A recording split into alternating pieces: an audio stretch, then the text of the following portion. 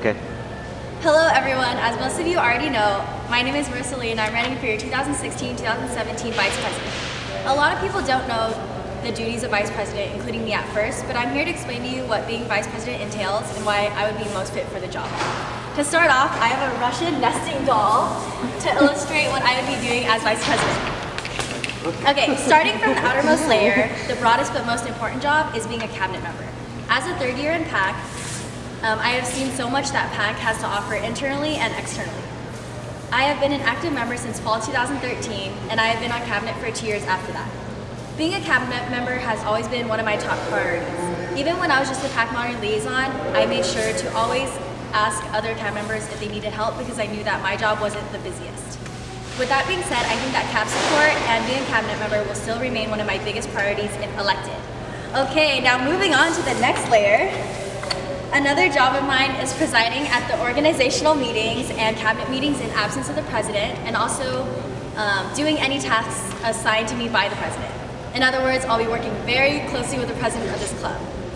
Knowing that the other candidate is Rachel Shin, I have full confidence that we will work very well together. I've known her since freshman year and have gotten the chance to discuss various topics with her, and every time we talk, our tone is always very understanding. With this being said, arguing about things has never been a big issue for me. I would rather figure things out quickly and efficiently instead of arguing about it for a very long time. I know that we would keep things very professional and never let it get personal, which I think is a good trait that we both have. The next layer, which gets closer to the core of this position, sorry, I'm so sorry. Okay, is being responsible for confirming all venues and meetings and events. I have previously worked with our SLD advisor, Anna, and I feel like this is very beneficial because I already have her contact info and she has mine as well.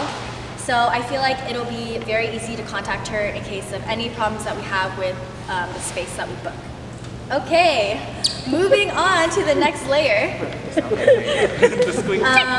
Another duty of Vice President is being in charge of the Filipino Christmas Festival. This is one of PAC's biggest events for the fall semester, and it requires a lot of planning. I have a bunch of experience with planning events, especially for PAC. As membership chair, I planned AKA Revealing, which had attendance of over 200 people, so I'm very familiar with planning for a large amount of people.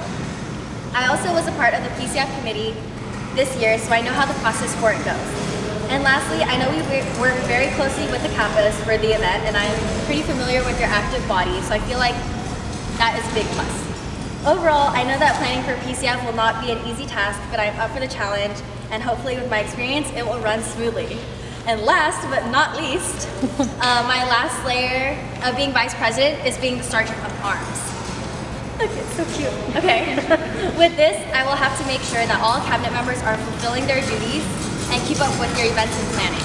If a cabinet member has an issue, they would be talking to me about it, and I feel as if I'm very easy to talk to. I'm very understanding, but also realistic and straightforward when I have to be. Since I know most of the candidates running for next year's cabinet personally, I feel like I will already have their respect. Hopefully, they will have no problem coming to me with their problems because of this.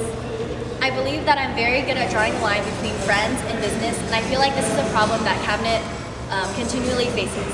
Hopefully, with the given respect, they will be understanding of my decisions and don't take it personally. Now, I will be talking about my goals as Vice President. One of my biggest goals is to strengthen PAC internally. I feel as if the success of the club always starts with the cabinet. I want to make sure that all cabinet members are friends first and foremost, but can also work well with each other. I want to diminish cliques within cabinet, so there should never be talking behind one another's back, and instead we can figure out the problem as a whole, and it'll strengthen our bond as well.